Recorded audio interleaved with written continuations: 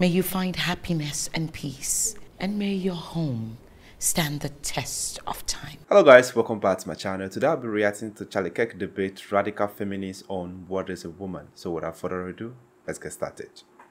You said earlier your boyfriend, you said he's not conservative, but he's liberal, and you're much further left. You're leftist. And you said you would, when it comes to perhaps people, you would be friends with someone who's maybe more conservative, so you can shift them more left. I said that tongue-in-cheek, but you said that, well, I was going to ask, have you shifted your boyfriend more left? I wish. Okay, so he's pretty firm in his liberalism. He's firmly planted in his filthy liberalism, but I love him in spite of that. I see. Okay, got it. But we align on a lot of social issues, so if we want to create a dichotomy of social and then economic issues, I feel like the economic issues is primarily where we have disagreement, and the social issues, those tend to be, I feel like, the most polarizing and contentious. So if we had more disagreement there, we probably would not be able to be in a relationship together harmoniously. So okay, I see. But friends, yeah, I'm open to radicalizing them, sure. Okay, got it, got it. So who here, I'm curious, who here considers themselves a feminist? Maybe just show of hands. Are you a feminist? I don't. That's it? Just Aaron and Pixie? Molly? Yeah, Molly. A little bit? Okay, all right. So Charlie, we've got some feminists here. What do you think of feminism? I want them to define the term first, because there's no use in me giving thoughts on an abstract concept. So, I'm all ears. What's your sense? How do you define feminism? Feminism is just simply the advocacy of equality, both social, political, economic, on the basis of all genders everywhere. So that's what feminism is to me. Do you concur? I concur. Do you concur? Concurred. Okay. Okay. So you want me to give a thought on that? Do you agree with their definition of feminism? I mean, that would probably be the most agreed upon definition. That's true. So I do believe in equality under the law, obviously. I believe in equality for representation or enfranchisement to be able to vote, obviously. But you said economic equality. That's interesting. Do you think that female models and male models should be paid the same by law? Yeah. Yep. Okay, so we should make female actresses and models be paid less because they earn about 20 times more than men. I think when you get women would get a pay cut. You're okay with that? I think when it comes to creative fields like that, it's going to be very difficult to look at it on the basis of sex or gender, how you would pay somebody, because that's going to have so many more factors than simply that. But if we're talking about equal economic opportunities, for example, should a man and woman doing the exact same position at a corporate office be paid the same if they're doing the same amount of work? Then yes. Depends on what they study, depends how long they've been there, it depends if they're equally as good at the job, it depends how... all else being equal. I'm saying if all of those things are equal, can we at least agree they should be paid the same? That's already the law. So you're not allowed to discriminate based on gender or sex, based on a law passed in the 1970s. Right, yeah. However, what is now being tried to be passed through other movements is to try to swoop in and say, regardless of qualifications, how often you ask for a raise. So I'll ask a question. Why do you think, for example, the average male, it looks as if they earn more than an average woman in a city? Is it because of sexism or other factors? I think sometimes implicit bias can be one factor among many, but all the things that you mentioned earlier, different qualifications, different business acumen, skills, work output, numbers of hours work could all be things that impact pay. Right. So and studies that focus on the gaps between men and women do make note of these differences. Okay. Skiztech, thank you for the gifted 100 subs. Charlie, do you have a response? No, I hear that. I do want to actually get back to even more of a fundamental question, and I'm sorry I didn't ask this. Sure. What is a woman? Oh. A woman is somebody who presents as our social conception of womanhood. So you acts in such a way. So Pixie, just can you answer that question without using the word woman or womanhood? It's because basically it would be a functional definition. So as a society, we have an understanding of what woman is. What is that? Man. Yeah, that's basically. I am a man. Well done. Can you elaborate? XY chromosomes. Okay, but the problem with that is that I didn't check your chromosomes before coming in here and calling you a man, and you didn't check my chromosomes before coming in here. Or genitals. Or genitals, calling me a woman. So let me just play this out. So first of all, you can't give me a definition without using the word woman. That's a functional definition. Yeah, sure. Do you know what functional definitions are? I'm very well aware, and you should have a functional definition for the most important question in civilization, right? Well, the point of a functional definition, functional definitions are a definition that is by the function of something. So, like, for example, no, there's an objective 1 = definition. 1 is like 1 is a function of 1. Do you understand what I'm trying to say? Yeah, I do. So then, can you give me an objective, a functional, utilitarian, any sort of biological definition of what a woman is? Because how can we debate feminism if we can't agree what a woman is? I would even, like, I feel like Pixie's definition absolutely satisfies the definition of what constitutes womanhood, but I would define it only slightly differently, which is that it's a person who performs a set of social roles that are typically associated with feminine characteristics, but not necessarily, because there are even cis women who fall outside of this, and we still consider them women nonetheless. Like butch lesbians, for example, are women that exhibit very masculine characteristics, but nonetheless society understands them to be women. So I find cis to be a very offensive word, by the way. I don't know how you feel about the cis. I think it's hate speech, to be honest. I didn't mean to trigger you, Brian. I would have given you a trigger warning before if I had known. So do you think anyone can become a woman? Yep, but not anyone will. Okay, so then at what point do they become a woman? It will depend on where they are in their gender transition for the most part. Does it require drugs to become a woman? No. Personally, I think it's a mindset. It's a spiritual energy. It's the vibe that you give off.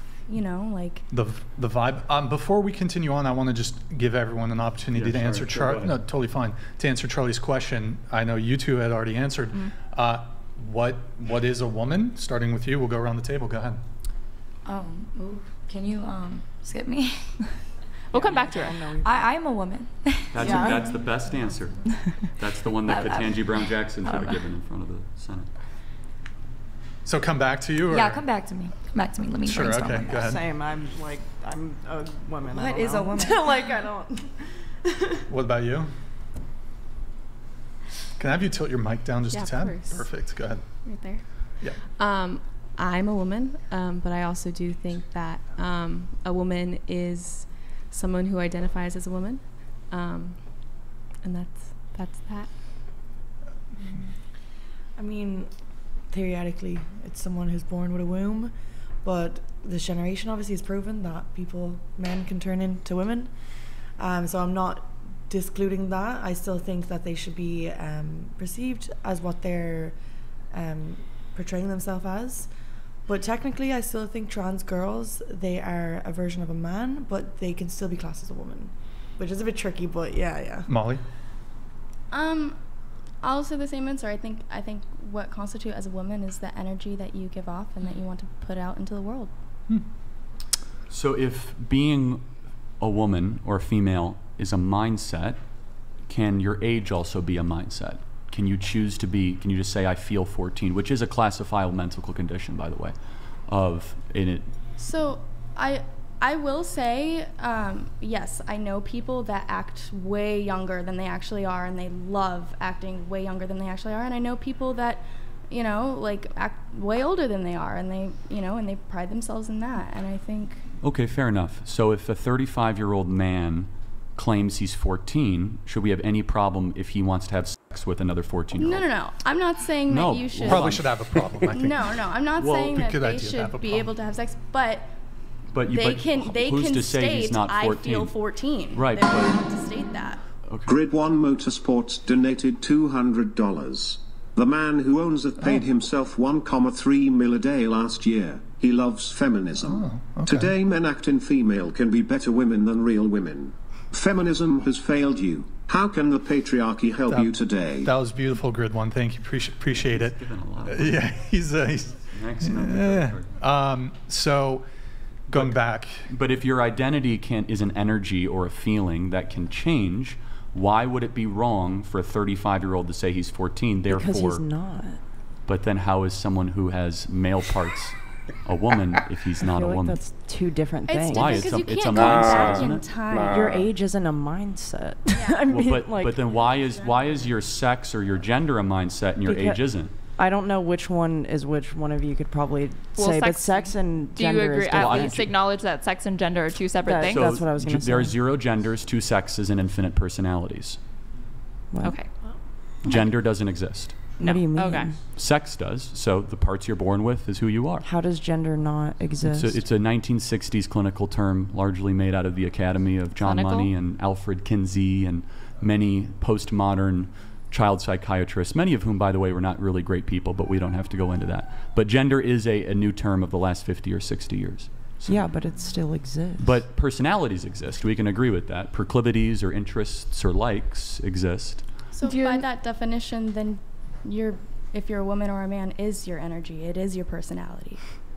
Well, yeah, the goal, or what used to be the case, is the vast majority, 99.9% of all people, their biology and their reality, or how they viewed their reality, I should say, were in alignment. And now that's not so much the case. So people are, first of all, there's many elements to this. People are told that they can become something they can't. So they go on a very, very damaging, self-destructive pattern of medical interventions that even if you're pro-trans, you have to acknowledge that, you know, a hysterectomy at age 17 is not exactly an easy surgery. I don't think anyone at 17 should be altering their body. But no, I agree. Yeah. It's happening right now. Thousands of young kids across the country are getting what is called gender-affirming care, but it's irreversible Care or damage. surgeries? Both. So puberty blockers and hormone There's blockers. thousands of kids that are getting hysterectomies across the United States. No, thousands of kids are getting puberty blockers or hormone blockers or puberty blockers. Probably even more, tens of thousands. You could stop using those, though. And as far as breast reduction surgery or hysterectomies, we don't know the number, but I'll even say it's probably only a couple dozen. It's probably, you're right, it's probably not thousands. Right. But we don't know the exact numbers, but an estimate is anywhere between 10 to 15,000 minors, and is growing, are currently receiving monthly doses of hormone replacement therapy, estrogenic therapy. Yeah, but you can stop those and be like... Well, that's the question, right? There's a lot of detransitioners that are speaking out that are not able to puberty is not an assembly line that you could just push a button and restart. That is a increasingly disproven scientific theory right now. Chloe Cole is one of the most famous detransitioners who, she's in her 20s and she was sold a bill of goods, and when she was 16 she said, I think I'm a man, and she went on a very, very aggressive regimen of hormone blockers and puberty blockers, and she has huge regret, and hopefully one day she'll be able to have children again. But it gets back to a question of so I'm just making a point, though, that these ideas have consequences. It's more than just a silly question. Oh, what is a woman? That if you can't answer it, or at the very least say that you should allow minors to become adults before they make these decisions, then, and this is not a small thing, the quote-unquote gender-affirming care, we know that in California you have to be 18 years old to get a tattoo, and yet 14-year-olds can go to what we call a doctor and get a highly aggressive hormone replacement therapy treatment, sometimes without even notifying their parent. And all of these are ramifications of the inability to answer very simple biological questions. I would be interested in seeing your exact study or citation for when it comes to puberty blockers, because I know a lot of people, or not a lot of people, there's a lot of people who end up on puberty blockers not because they're necessarily trans, but because they're going through puberty too early, and there are clear negative side effects and consequences of, let's say, a 10-year-old girl getting her period. That's a separate. You're right. But it's used on cis children. I think what you're talking about is precocious puberty. But it's not used on perfectly healthy, physically able-bodied children, right? So there's a great book that I guess we have Modest Hikima donated $200. Charlie, sorry you had to travel to California for the show. My boy did you dirty by putting you next to the demon, WTF? I don't think you're a demon, by the way. Props on the new Rick Rickson. Okay, well, maybe you are a demon. May Christ see you are brain dead. Sad. All right, Modest Hikima, good to see you in the chat. I'll reference one book, and she's a non-political doctor. Her name is Dr. Miriam Grossman. It's a book called Lost in Transnation. She has treated, not just theorized. She's a clinician and a physician, not just someone who writes abstract medical journals. And she is one of the most outspoken people against what is called gender-affirming care, and she's treating hundreds of kids that are now damaged by this. So I know detransitioners exist, but what do you say to the thousands of trans people that actually report happiness and being healthy after they receive gender-affirming care? Don't doubt that in the short term, testosterone therapy from someone who has a fair amount of testosterone, it can make you feel confident. It can make you feel better in your skin. That is not a lasting effect, though. But it is for some people. Well, the suicide rate. I can't say that word. The self-harm rate after 8 to 10 years actually goes up. It nearly doubles. And we're still studying it. That's the other point, is that I'm not going to throw around a lot of studies here. And they very well might be right. It might have helped them individually, but let me give you an example. If a medication is on the market and it harms 1 in 250,000 people, for example, Robitussin. You guys ever take Robitussin? No. No, it's a cough thing. It's, you know, they found that one of their lots of Robitussin last week might have been contaminated, and they did a massive recall, right? And it was just a whisper of it, okay? The point that is in medicine, the first rule used to be first do no harm. And the fact still is, right? No, they've changed it. The Hippocratic Oath? They've changed it, yeah. They have. Who's they?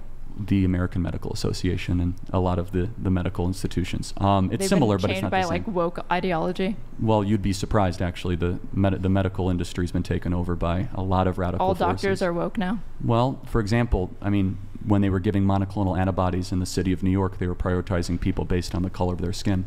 Wow. Black individuals in New York got monoclonal antibodies above their white counterparts. Was it based on the color of their skin, or like maybe their background related to like their socioeconomic status? It was racial, but I don't want to get too deep into that rabbit hole. But the point that I'm just trying to make is that in medicine in particular, you must have a cautious approach, even if there were pluses and positives, which might very well be true. If there's even a 1%, a 2% adverse event, you pull the drug immediately, because you first do no harm. If there's something that is actively damaging a society, and it's now a certifiable fact that we see thousands of young kids are being told that they can transition, when in reality they have other underlying issues that we should address. Depression, trauma, anxiety, or they're on the autism spectrum disorder, and they get mislabeled on whether a TikTok video or some sort of other thing makes them feel as if they might have, you know, a transgender issue, when they very well might have other issues that need to be addressed. 1 in 27 men are young boys are autistic.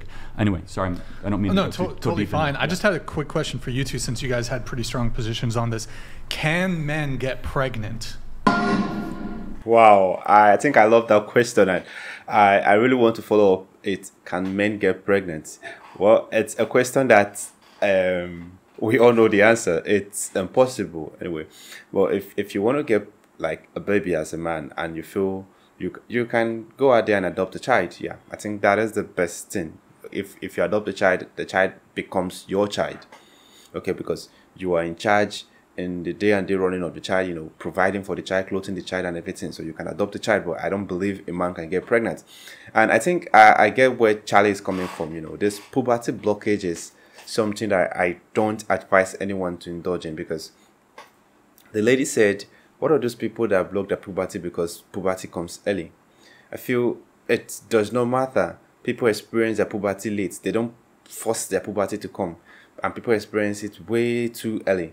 I feel if your body starts experiencing those change, then let it experience it, because if your body can't handle it, it won't accept it. So as far as your body has started experiencing those change, your body is capable of, you know, accommodating, you know, that change. And I think that is what everyone should look out for, you know, believe that, yes, whatever change is happening in my body, I can accept it, you know, because I see people transforming, you know, taking puberty blockers so that they won't experience puberty, because maybe they are a lady and they want to feel like a man, and some of them are men, they want to feel like ladies, so they try to block this puberty and start acting like the gender they prefer to be seen as. But I feel you can cheat nature. You know, someone was telling me that there's this lady that has been blocking her puberty for I think almost 10 years now, and she just got pregnant because she stopped using, you know, her puberty blocker. And you can imagine, she has the beard, she has the built arm and all, and she's pregnant. The thing is, you can cheat nature. So you can try to block it, you can try to avoid it, but the moment you stop taking it, nature will take over. That is it, because that is what your body is constructed to be. You're constructed to be a woman. You're built to be a woman. Your internal organs are all wired to be a woman. So it does not matter how you try to prevent it. It's just like, let's say, two countries trying, like, that hate each other so much, but someone is in between there trying to make them have peace. The moment that person is no longer present, they will go to war and fight, because that is what they've been harboring in their hearts.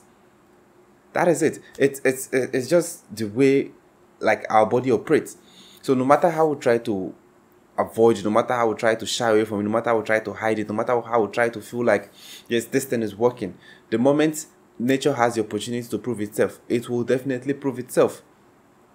I love this so much, and I love the fact that, you know, the lady were able to contribute. You know, they were saying their parts and their mind, what they think about feminism. And to me, I feel feminism is giving equal right to both male and female.